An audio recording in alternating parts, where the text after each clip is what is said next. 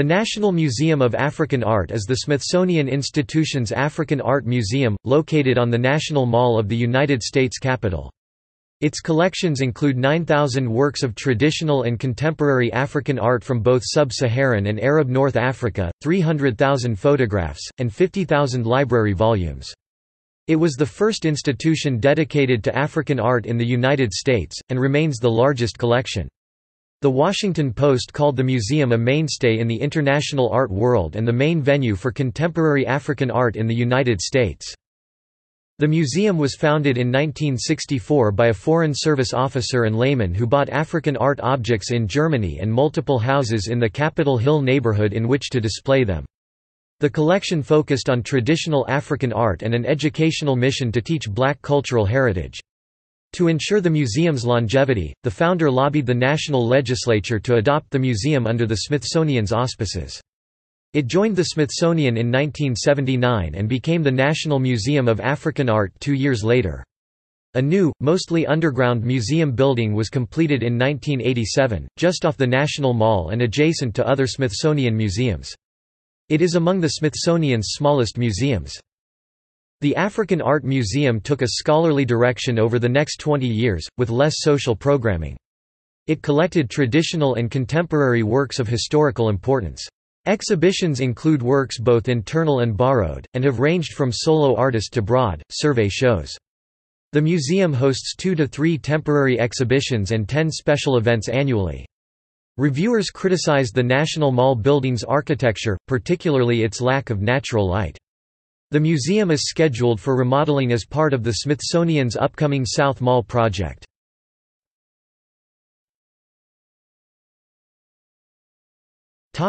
History.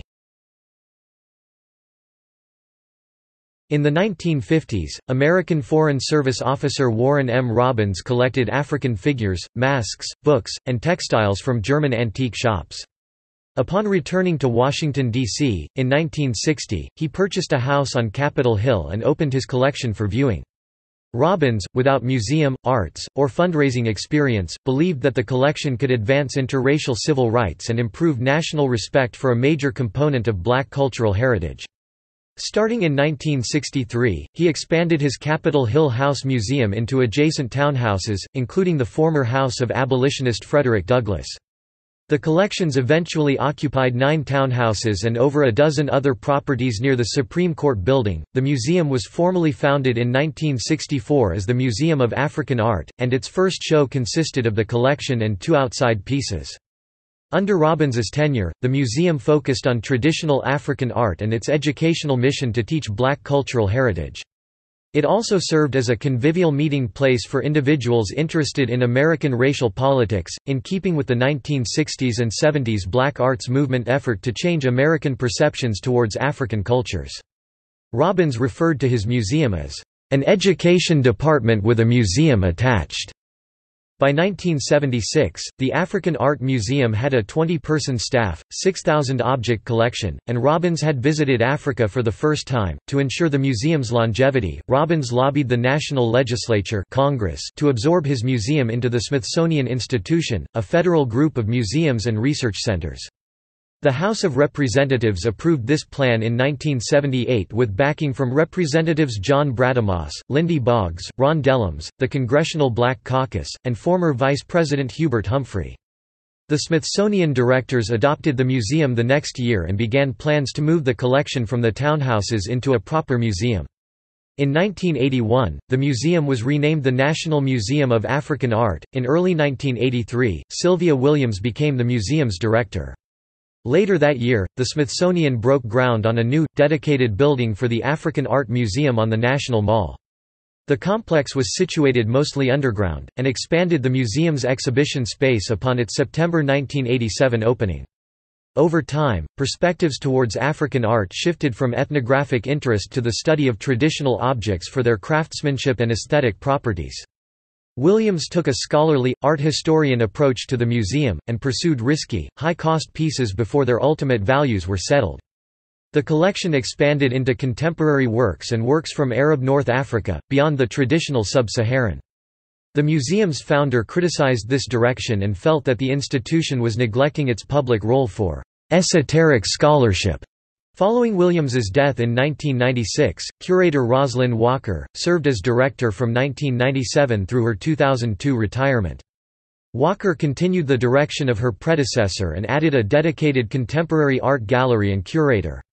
She also created a development office, which raised money for an early 2000s renovation of the museum's pavilion. Sharon Patton, former director of Oberlin College's Allen Memorial Art Museum, served as director between 2003 and 2008.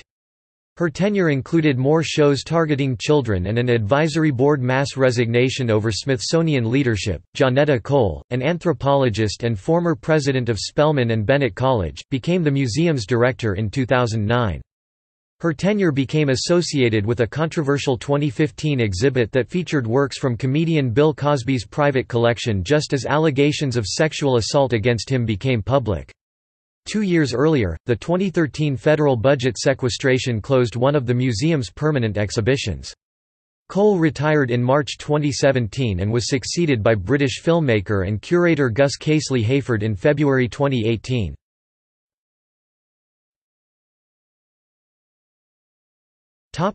Administration.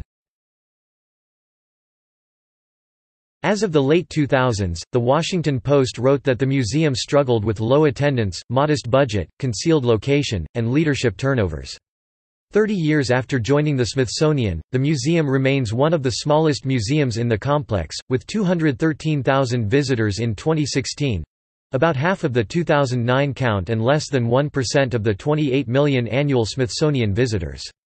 This is due, in part, to its location, which is hidden from the National Mall by the original Smithsonian Institution building, known as the Castle. Visitor numbers have fluctuated between 200,000 and 400,000 since the 2000s, and in the mid-2000s were comparable with its underground neighbor museum, the Sackler Gallery. The museum's annual budget has fluctuated from $4.3 million late 1990s to $6 million mid-2000s, and was $5 million in 2016. By comparison, the museum had a 34-person staff in 2016, down from 48 in the late 1990s. Like many other museums in the 2000s, the institute has sought private funding and endowments. It trailed behind other Smithsonian entities in fundraising campaigns, into which the museum was expected to pay about $2.1 million. In late 2016, the museum held its first annual African Arts Awards dinner for over 500 guests. Architecture. The museum's National Mall building construction began in mid-1983. The project, which also included the Sackler Gallery for the Smithsonian's Asian Art, created 368,000 square feet of exhibition space at a cost of $73.2 million, half of which from the federal government. Almost all of this room was created underground so as not to affect the quadrangle's landmark Smithsonian Institution building, the Castle, its greenery, or its view. The Smithsonian Castle hides the museum and South Quadrangle from the National Mall, which has contributed to the museum's lower attendance compared with other mall attractions.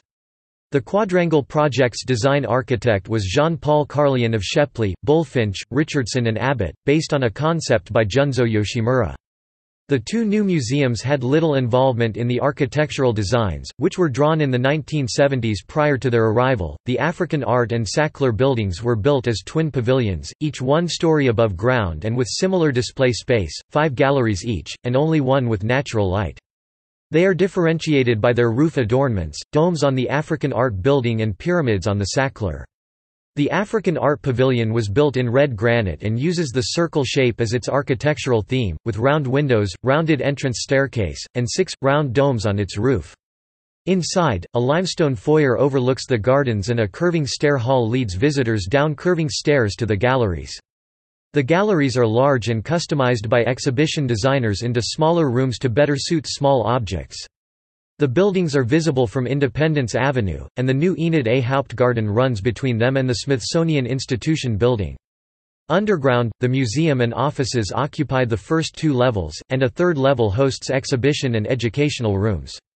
Its levels are connected by a 3-story enclosed arcade with large skylights set into the gardens above, through several feet of dirt. The pavilion was renovated in the early 2000s with a major donation from Eastman Kodak. The museum is scheduled for remodeling as part of the $2 billion Smithsonian South Mall project. Plans from the Danish architects, Bjarke Ingels Group, would replace the above-ground pavilion with new mall-facing entrances. The renovation is supported by private and federal investment, and was expected to begin in 2016 and finish in 10 to 20 years. Yinka Schöneberg's wind sculpture 7 was put on permanent display outside the museum in late 2016.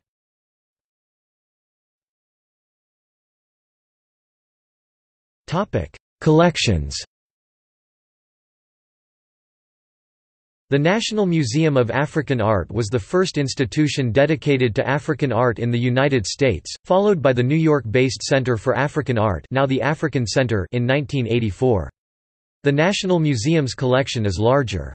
As of 2008, it consisted of 9,000 objects and 300,000 photographs. The objects range from 15th-century sculptures and masks to multimedia contemporary art, and the photographs include major contributions from photojournalists Elliot Elisophone and Constance Stewart Larrabee. Elisophone covered major 20th-century events for Life, and Larrabee covered World War II and South African life. As of 2004, the museum had 400 contemporary artworks. The museum collects items for both their traditional uses and aesthetic values, and receives an average of 67 gifts annually. The breadth of its collections and special exhibitions made the museum a solid force in the international art world, and the main venue for contemporary African art in the United States, according to The Washington Post. As the museum moved to the National Mall in the mid-1980s, its permanent collection consisted of more than 6,000 art objects, e.g., sculpture, artifacts, textiles, and the large Elisophone photography collection. This original collection focused on sub-Saharan Africa, with better representation of the Guinea coast and western Sudan than the Central African region. The collection is idiosyncratic, reflecting the relative lack of colonial-era African art acquisitions in American donor collections. Some early highlights of the museum's collection include an Edo Portuguese ivory spoon and an Akon gold pendant bequeathed by the Robert Woods Bliss estate. The museum's first acquisitions budget came with joining the Smithsonian. Within a decade, the collection had expanded to 7,000 traditional and modern objects from across all of Africa. Under Walker's tenure, the museum expanded its contemporary art collection, opening a permanent gallery in 1997. That year, photographer Constance Stewart Larrabee gave the museum 3,000 photographs from South Africa. In 2005, the museum received the Walt Disney Tishman collection of 525 works spanning most major African art styles and 75 cultures. The acquisition was a validation of the museum's status, given the other institutions who vied for the collection. The museum's library also grew upon joining the Smithsonian, from 3,000 to 30,000 volumes in visual arts, anthropology, cooking, history, religion, and travel, especially works published in Africa. It now contains 50,000 volumes.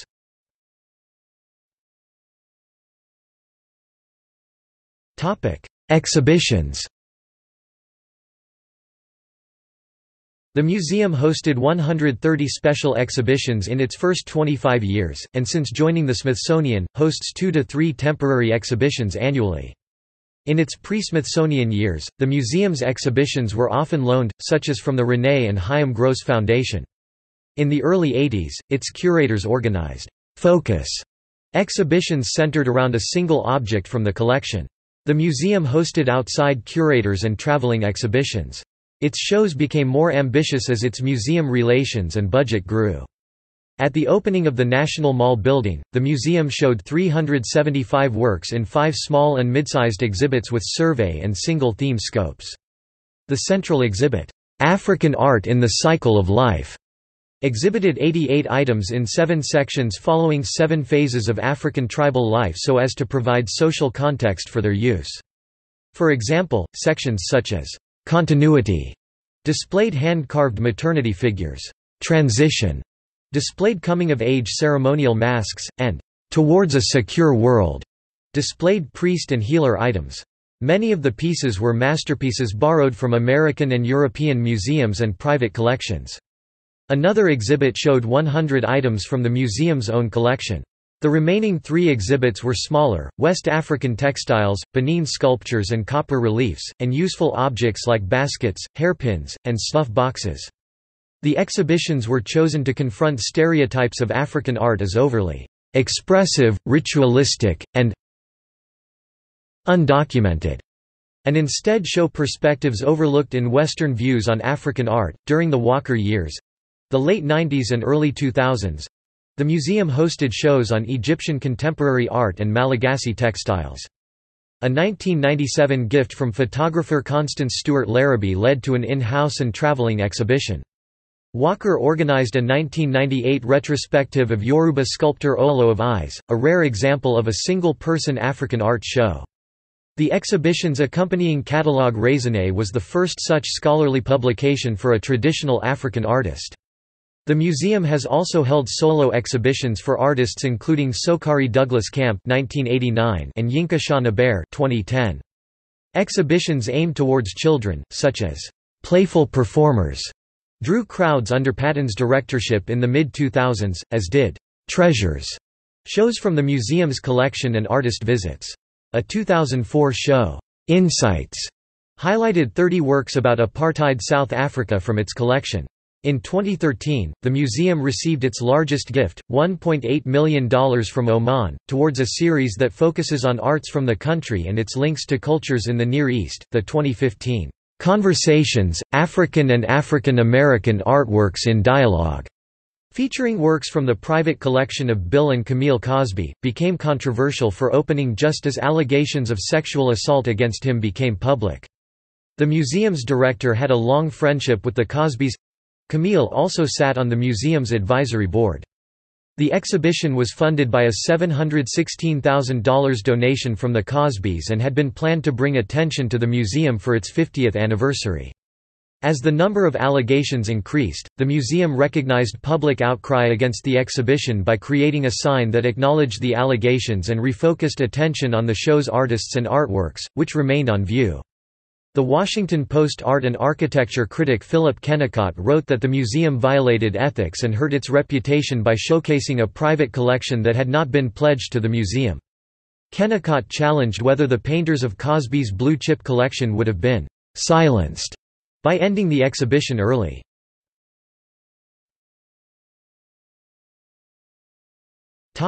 Outreach. The museum prioritized education in its early, pre-Smithsonian years. Its founder referred to the institution as an education department with a museum attached. The museum had an intimate atmosphere and emphasized programs that taught black cultural heritage. Many children from local schools attended the museum, which hosted exhibits including an exercise on how to look at art, in comparing traditional African and modern art. Through the 90s, school groups took guided tours with trained docents. The new location on the National Mall increased the museum's unguided visits. In the early 1980s, the Smithsonian found that few of its 20 million annual visitors were of a racial minority despite the city's large black population, and created a committee to address the disparity. As the African Art Museum had not yet moved to the National Mall, it served a black constituency in a racially mixed neighborhood, with racially integrated staff and programming popular among local school groups with its regular films, folk stories, and lectures. The museum also offered workshops on African stripweave and talking drum. Patton, museum director in the mid-2000s, said that the museum was not well known in Washington, as only half of taxi drivers knew its location. Patton's tenure included shows targeted towards children. As a result, the museum briefly served more children than adults. Around this time, the museum held about 10 special events a year. The Washington Post wrote that the museum struggled to attract visitors and donations in 2016, which was exacerbated by the Cosby controversy.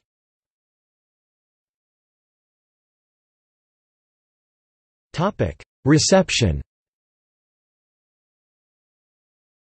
At the National Mall building's opening, 3 New York Times reviewers criticized elements of its design, namely the architect's choice of materials and lack of natural light underground. Architecture critic Paul Goldberger considered the aboveground elements a clunky pavilion of granite, whose elements were woefully simplistic. unsubtle, and awkward compared to the Smithsonian Castle in the distance. He mildly praised the complex's clever layout and its maximized underground utility with minimal above-ground changes. Goldberger admired the building's craftsmanship, interiors, and responsive gallery spaces. The other two Times reviewers, in turn, were unsettled to see works once associated with the outdoors instead displayed with no natural light, and feared the precedent for other museums, adding that the lack of light was unaccommodating to both viewers and the works. The museum's director, however, noted that natural light would cause conservation issues for their wood sculptures.